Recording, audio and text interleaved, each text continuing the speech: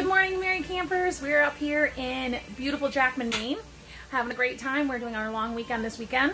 And sorry for my appearance. I just got back from our 5-mile walk this morning, which is a really great thing is if you're doing any walking or running, check out the campgrounds you're going to be going to. There's a lot of great trails out there. It's great to be able to keep up with that fitness trend even when you're out camping. So I got up and did my walk, and then my husband said, hey, let's have pancakes. I love breakfast. Breakfast is my favorite thing to cook at camp. So I wanted to just share with you a couple of tricks and tips that I've learned over the years to make breakfast really fun. So a lot of times we'll have breakfast sandwiches. We'll just have an egg and cheese on an English muffin, which is delightful.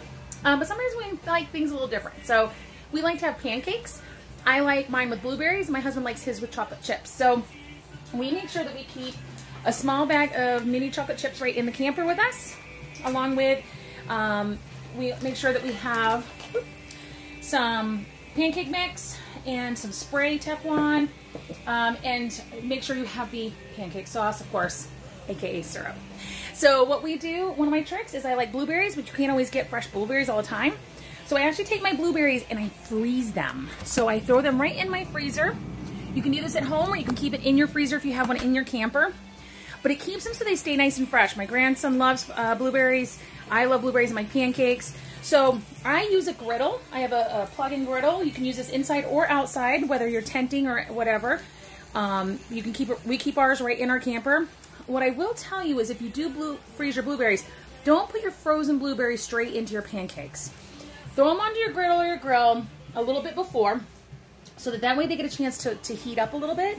Because if you put that frozen blueberry straight into your pancake mix like this, it'll make it raw around the blueberries. So I warm them up on the griddle a few minutes before I start my pancakes so that they're right in. I can just pop them right in there. They're nice and juicy.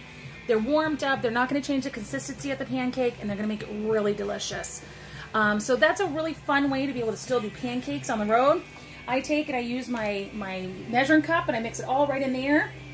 So it's one simple thing to be able to clean up with afterwards. So just some fun little tips for making something a little different for your breakfast.